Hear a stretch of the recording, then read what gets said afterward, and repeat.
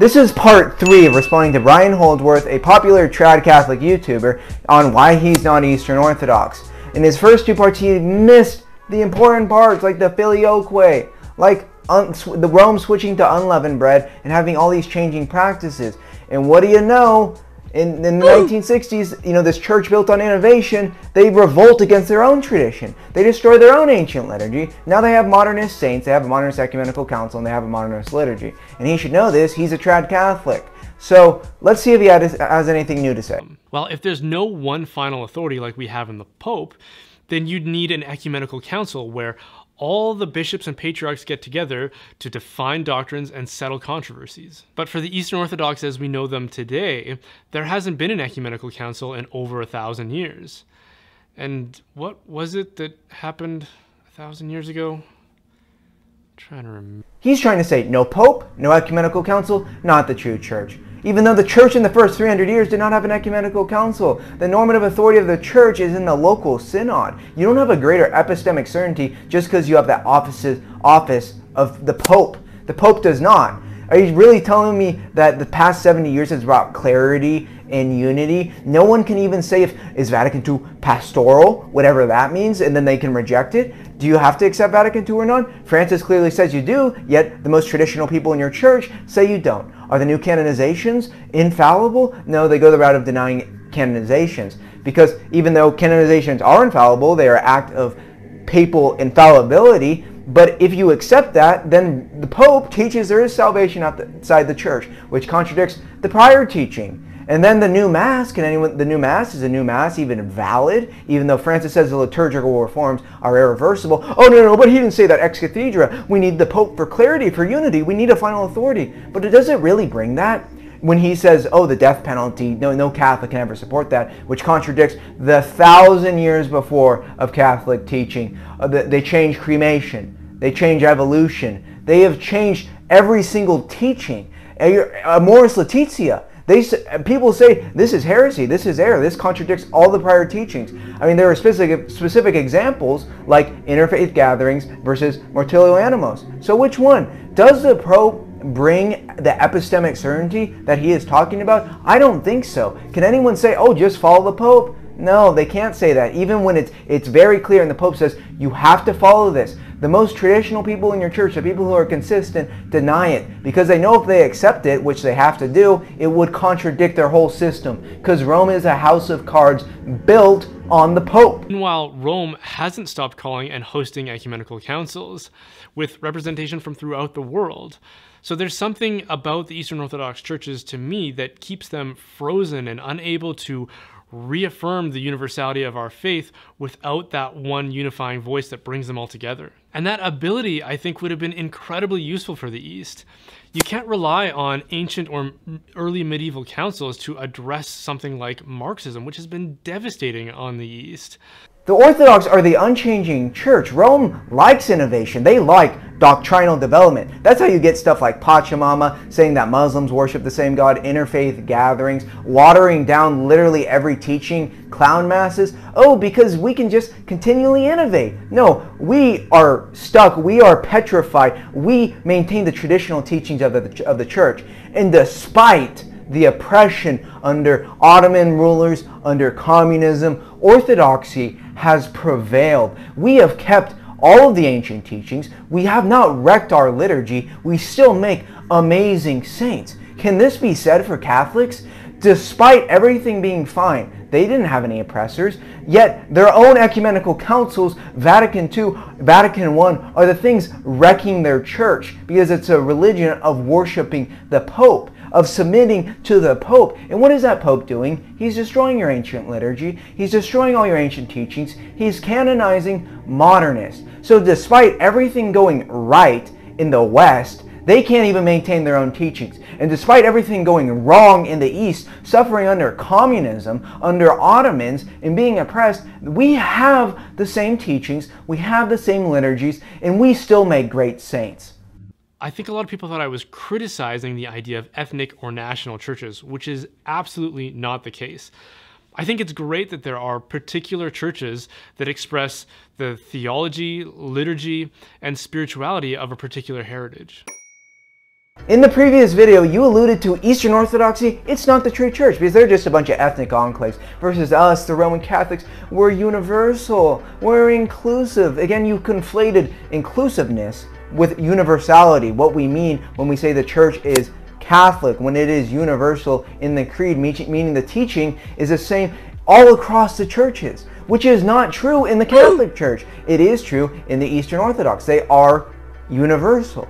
And the other thing you basically alluded to was the reasons Constantinople fell and all the Eastern Orthodox countries are struggling is because they aren't Roman Catholic. You alluded to that in your previous videos. What I was trying to make about the universality of the church is that there needs to be a way for those particular national or ethnic churches to express their communion and universality with each other. So in the Eastern Orthodox churches, as I understand them, they would say that their universality is expressed in their common theology, their orthodoxy. But the question for me has always been, how is that common theology defined? How do you make sure as new difficulties and controversies arise that the entire church responds to address them? How the church always had, through local synods. You don't need a ecumenical council. The normative teaching authority of the church is local synods. And we have the ecumenical councils. We have the church fathers. We have scriptures. It sounds like he's trying to make the argument that, oh, we need a pope. If you don't have a final authority, you can't function. But the Eastern Orthodox are functioning just fine without the supreme super bishop monarch who can be judged by no one. And isn't it amazing that one of the most significant voices that contributed to the downfall of communism in the East was the Pope of Rome? As a simple convert to Christianity and then eventually Catholicism, it's never been easy for someone like me to evaluate the complex history and theology that frames these controversies. So when I was looking at the differences between Protestantism and Catholicism, I felt like I needed a simple and accessible way to resolve that debate in my mind. And it was provided in a few different areas, but especially in the Protestant idea that Scripture is the only infallible authority on faith and morals. For that to be true, it would have to be taught in Scripture, which it wasn't. So it was obviously self-refuting. So in the case of the East-West Schism, I've always similarly tried to find a simple and accessible argument that was self-refuting. And I felt like I found that in the Eastern position, which is what I was trying to communicate in last week's video. Now, you might say that it's a superficial argument, and maybe it is, but I don't think you can really ask for more of your average layperson when it comes to the things that they can grasp and make sense of. But you aren't just an average layperson. You're a Catholic with a wildly successful YouTube channel who has thousands of listeners. If you want a simple reason to be Orthodox over Catholic, how can you seriously blame the East, the Eastern Orthodox, for the Great Schism, when it was the West who added to the creed, the Filioque? Very simply, prior ecumenical councils forbid and anathematized any additions to the creed. Yet they added to the creed. Rome changed from leavened to unleavened bread. They have all these changing practices. They relied on forgeries, many of them as justification for their supremacy. And we can see that which church was built on innovation. We can look at now. We can see at the modern Catholic Church, they have Vatican II, which very clearly contains there. They have modernist saints. They have a modernist neo-Protestant liturgy.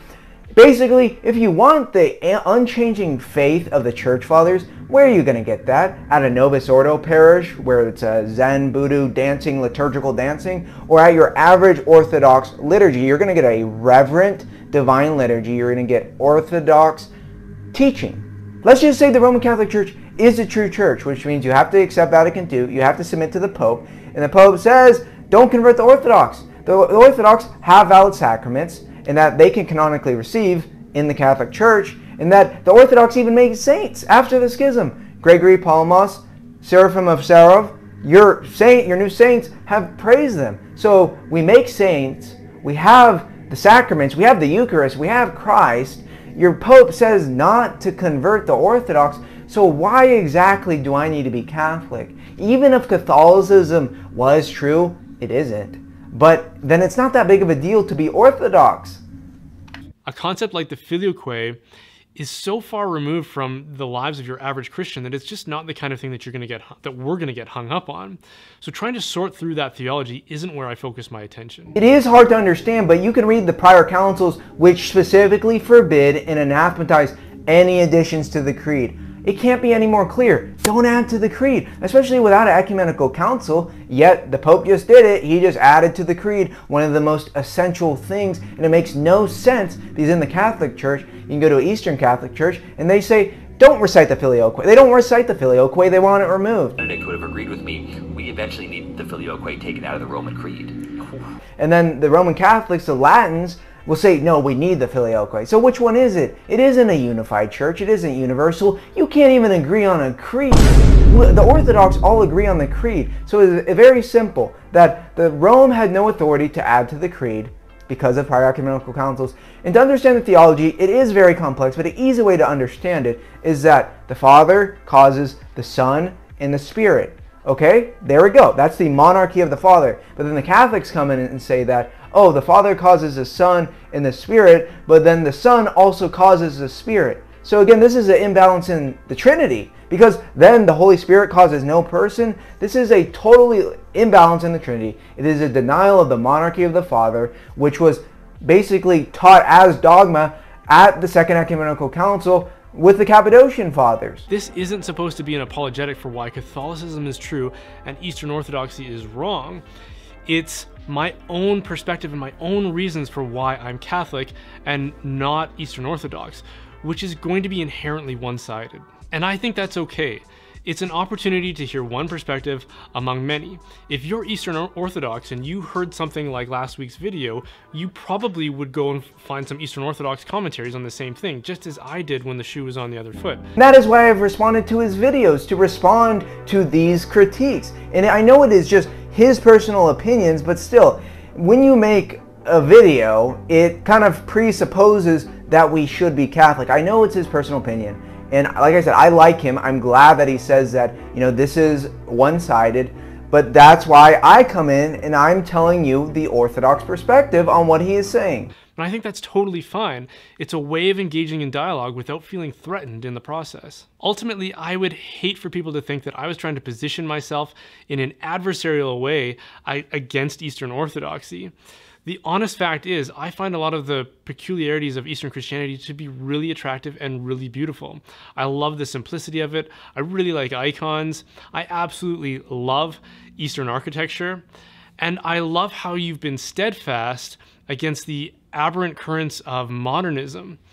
And I could go on. Brian, I like that you like Eastern Orthodoxy. I think if you seriously looked into what we are claiming, if you watch my videos on why I left Catholicism for Orthodoxy, you would agree with me. Because there's no way to make the Catholic system work without being a sedevacantist. And again, sedevacantism is a delusion and it vindicates Eastern Orthodoxy. There's no way to make the Catholic system work. And so I'm saying that if you really do read into the Orthodox arguments, you will come out with saying the Orthodox are right on the Filioque. It doesn't belong in there. They are right on papal supremacy. We believe in papal primacy. They are right in leavened bread, not unleavened bread, receiving under both kinds, giving infants communion, having married priests, on uncreated grace, on the essence energies distinction. If you hear the Orthodox out, you will become Eastern Orthodox. Overall, leave a like if you enjoyed the video. Let me know if you want me to do more videos on traditional Catholicism. And if you have any other questions, thank you. God bless.